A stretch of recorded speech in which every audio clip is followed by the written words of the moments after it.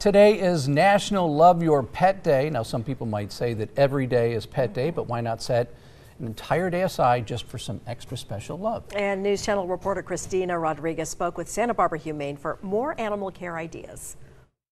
Sit. Sit.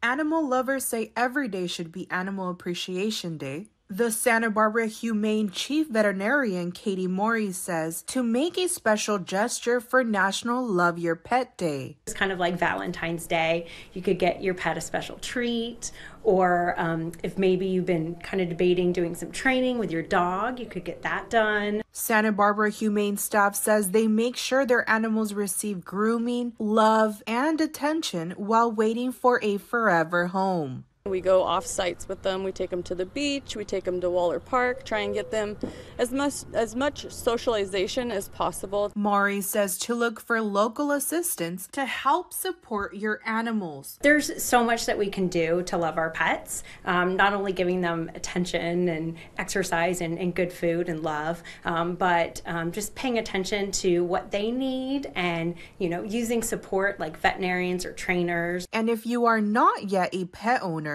but are looking to foster or adopt a pet, Santa Barbara Humane has cats and dogs available.